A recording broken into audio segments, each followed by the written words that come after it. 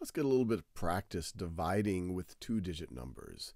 So let's start by trying to figure out what 92 divided by 23 is. Pause this video and see if you can figure that out. All right, now let's work through this together. So I am going to rewrite this. We're going to see how many times does 23 go into 92. So the first thing that I want to do, I just say, well, okay, 23 goes into 92.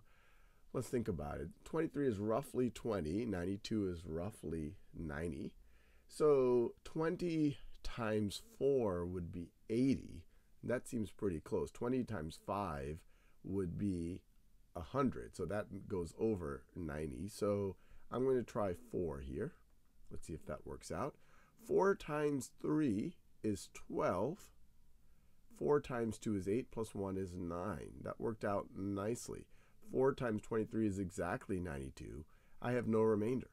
So there I have it. 92 divided by 23 is equal to 4. Let's do another example. Let's see if we can figure out what 86 divided by 15 is. Pause the video again and see if you can have a go at that.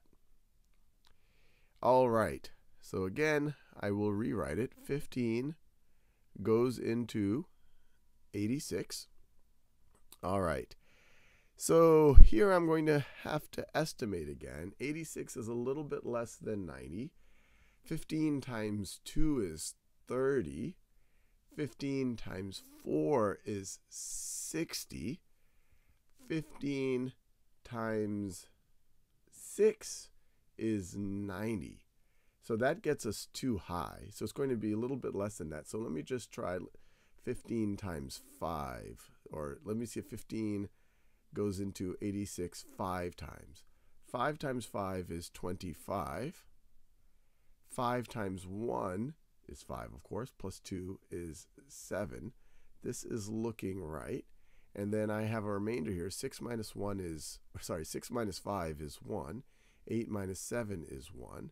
And 11 is less than 15, so I can't divide into it anymore. And so this is 5 with a remainder 11. So the key when you're dividing by two-digit numbers like this is try to estimate, and there is a little bit of an art to it. You're going to have to say, okay, well, let me just try some number out. Maybe it's a little bit too low, maybe it's a little bit too high, and you're going to have to do a little bit of trial and error, but that is okay. That is the way that everyone does it.